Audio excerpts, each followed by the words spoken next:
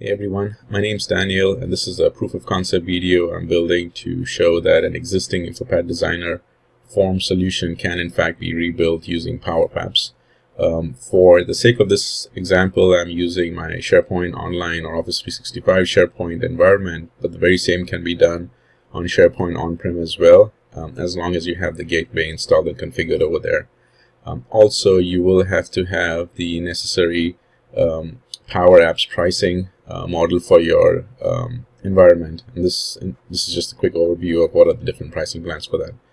Okay, so in this environment, I have two lists which I've set up, and both of them are actually identical.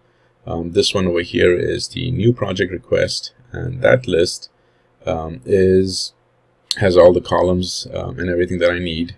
And so now that I go ahead and add a new item, this list has the custom InfoPath form that I've built. So what I'm going to do is go ahead and add or create a new item, and in this case is testing my new project request form. The request in this case, I've set it so that by default it is the one who has created it, and that's me. Project start date, let's start tomorrow. Project end date, let's go right up till February, say February the 28th. Department, let's put that as human resources. Project type, let's make this as a new project, and to automate enrollment, and I will go ahead and click submit. So now that I've hit submit, you see a new item shows up over here.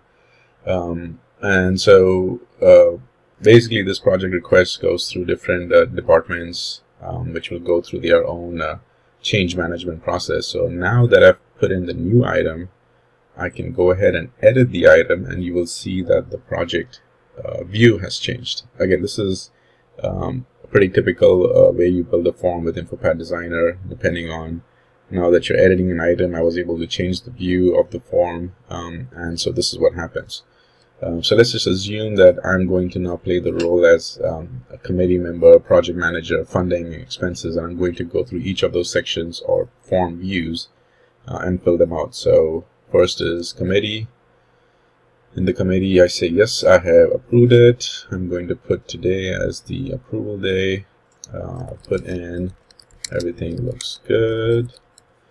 Also, in the future, I will be building a workflow, and that's when I'll compare to see how a SharePoint Designer workflow can be rebuilt in a PowerApps flow.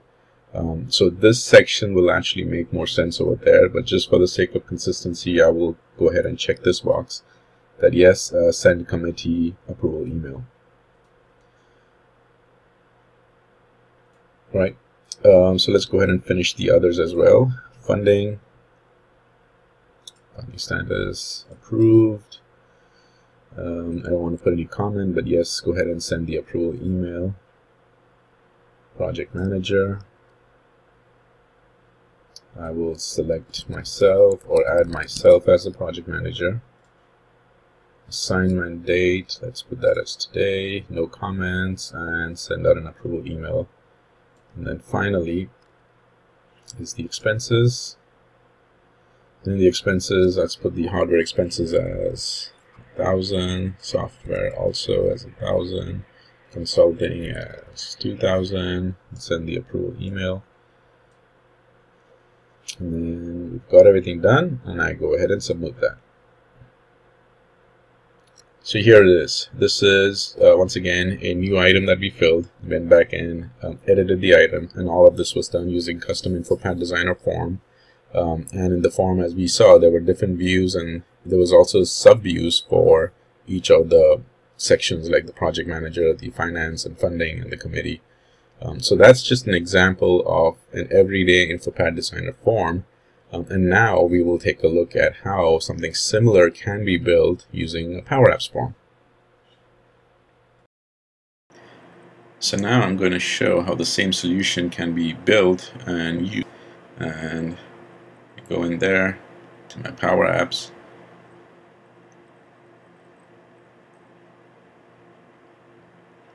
As you can see, it is loading.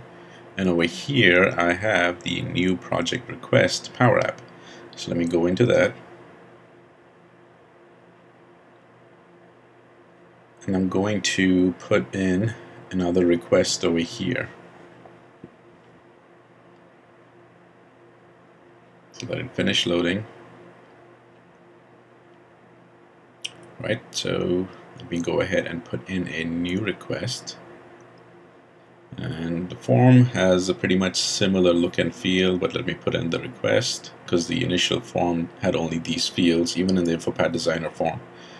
So I'm going to put in this is a new request. Requester is me, and over here I'm going to make full use of the IntelliSense. So type that in, it's loading,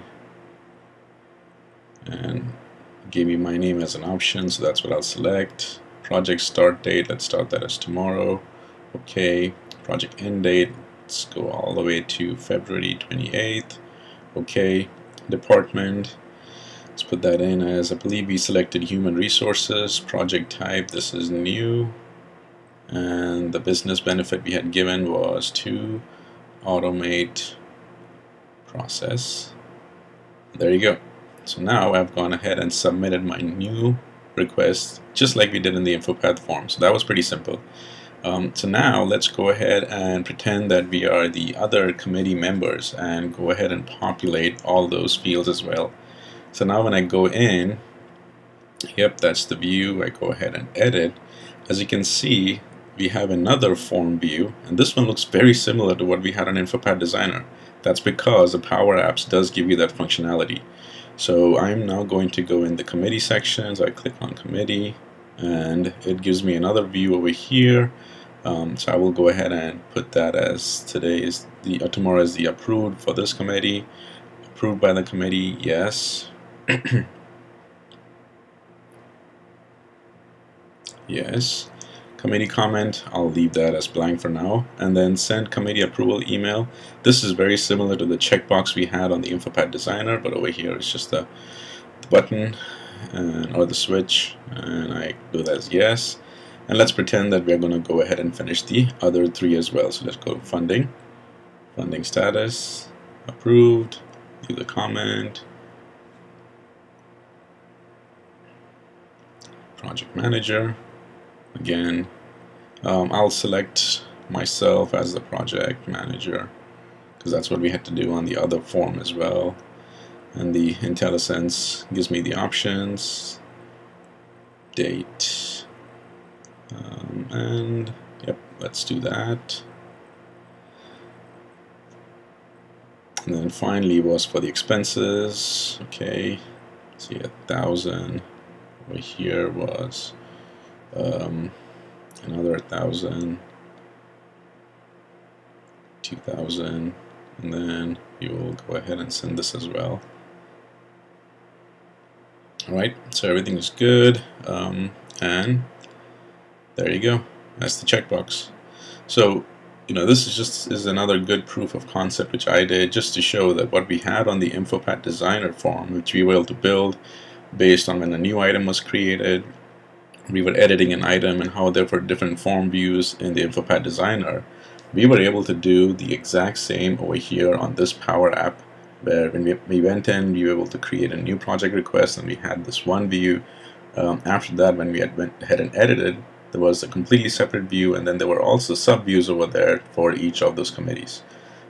So this is just a really good proof of concept that what solutions that you have on InfoPath Designer can in fact be rebuilt on PowerApps. So stay tuned for my Microsoft TechNet article where I'll be walking through this in much more detail. I'll also walk through the steps of how I build the PowerApps, and hopefully that will help you. Thanks.